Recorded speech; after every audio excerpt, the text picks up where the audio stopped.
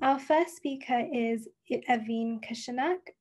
So Evin has a BA in International Relations and Political Science at Istanbul Bilgi University.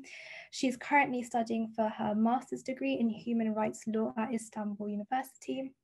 And over the last 8 years, she has worked voluntarily in different NGOs and projects, mainly concerned with reconciliation, peace, and justice, such as the Kurd-Akad Association and memorialization projects for and with young people. They also work to learn, they also work to create lessons from the past, and it's an association that believes that remembering the past plays an essential role in justice and peace. Evin volunteered at the Truth, Justice, Memory Centre, and this organisation works to uncover the truth concerning past violations of human rights, strengthening the collective memory about those violations and supporting survivors for their pursuit in justice. They also bought the Zan Institute for Social, Political and Economic Studies. As such, they also published in the Journal of Society and Theory. Evin has organised panels for the Zan Institute and has worked for the journal and set up a scholarship project for students from poor backgrounds wanting to study social sciences.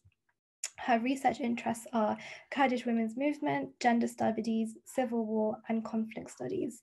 So without further ado, I'd like to introduce you to Evin.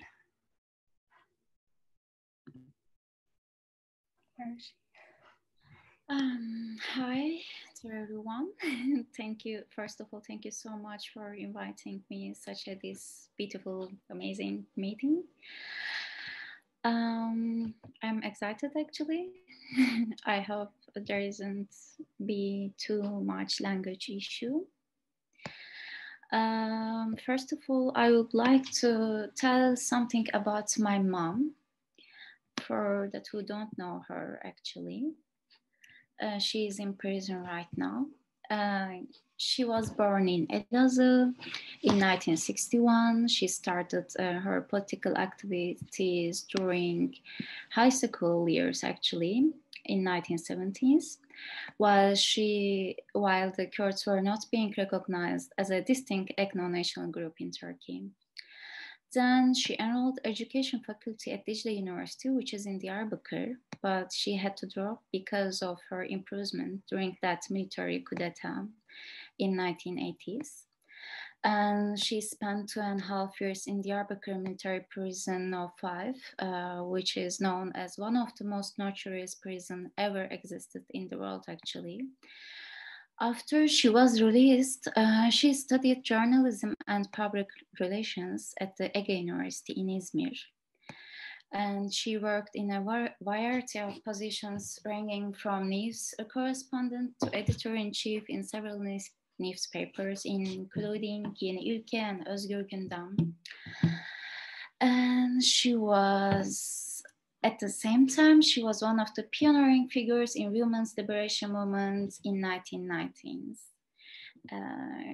Then when Kurdish parties were allowed by central government to take part in municipal elections by 1990s, she started to work as a social services advisor in Bağlar district, the most poorest area in Ahmed in Diyarbakir.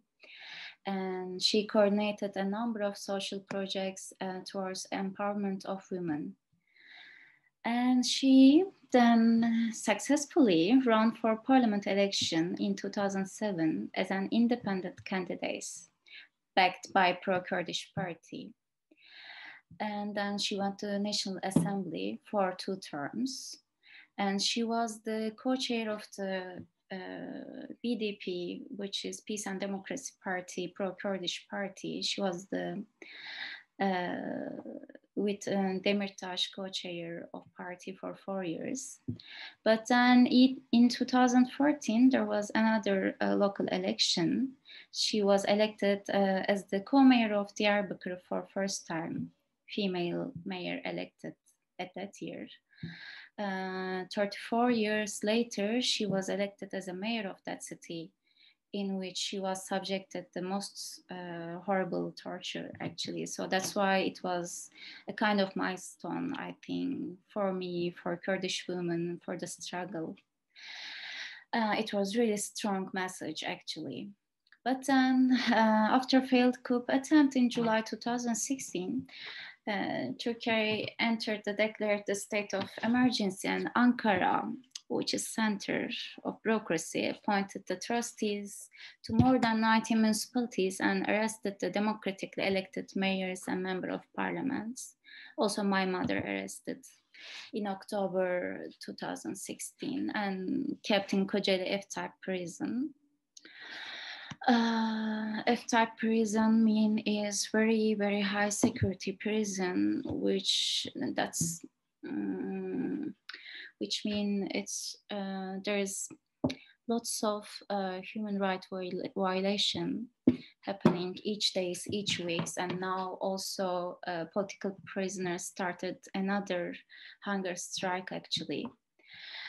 But as a result of investigation conduct on my mother, just 21-page indictment was prepared in November 2016, lawsuit demanding 230 years of imprisonment of my mom.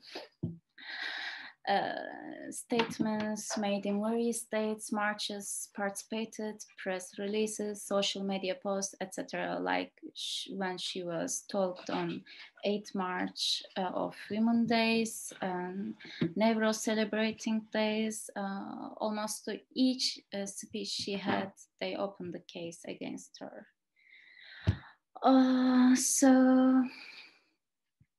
Also, the chief judge was changed more than 4 times. At every hearing, there was a new group of judges, and every time my mother and lawyers had to start the defense from the beginning. Of course, all of us know, but sadly, the judiciary has been used as an instrument to advance political agendas in Turkey. And like during last hearing, also the court ruled to keep my mother in prison again. In itself, actually, put my mother in prison in Kocaeli and sending the case to Malatya because of the security reasons is punishing all my mother, lawyers, family, because all the cities are far, far from each other. And I'm really facing different human rights violations almost each time when I'm trying to visit my mom. For instance, last time I wanted to give an address to my mother during a prison visit, which were sent to my mother from a group of women from Bodrum. But the authorities said that the fish patterns on the dress pose risk. So probably the aim is to prevent political propaganda, but how can fish be made a tool of propaganda? I'm still trying to understand this. And last week, the wards were raided. The wards went to our mother and the other political women's prisoners' room, and they took everything which has handwriting on them, including defense text. So, which means violation of right of defense. And actually there is going to be a final hearing in January of my mother case. So I don't know what will happen under these conditions.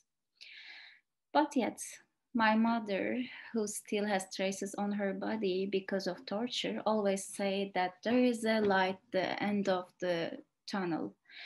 Today, she is in prison again, but her belief in peace and equality unfailing. She is still working for women, and she's still feminist activist from there. And she wrote a book which named Purple Color of Kurdish Movement. And maybe I have to say something about me. I always impressed by my mother. I was so lucky that I have a mother who is feminist and so strong woman. And I'm trying to follow her footsteps as a young Kurdish woman.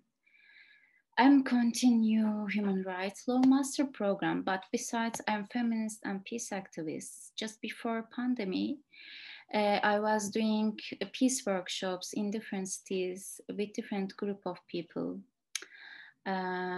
which aim to bring people who has different background together and open area for talking, facing about our past, now, and our common issues. And also, occasionally, I'm doing interview with women political prisoners. I want to draw attention on the women political prisoners because, unfortunately, most of the human rights NGOs and activists mostly care about on male political prisoners. So this is another issue that I'm trying to struggling with it. On the other hand, I'm working with Film More, and we are doing women film festivals and producing women movies. This year now we are shooting a documentary about 7 different local politicians, women politicians in different cities. And I shooted and followed the local political women from Diyarbakir. I hope you can see it soon. And at the same time, my mother wrote a film script from the prison, which is also about Kurdish women movements struggle. And I hope that I'm going to shoot that movie too. I already started working on it. So yeah, I think these are for now what I can say. Maybe we can continue with question and answer. Thank you so much. Thank you so much, Evin Khan. Yes, we can do question and answer once all the speakers have spoken. And I'm sure they have loads of questions and really interested about this movie script as well.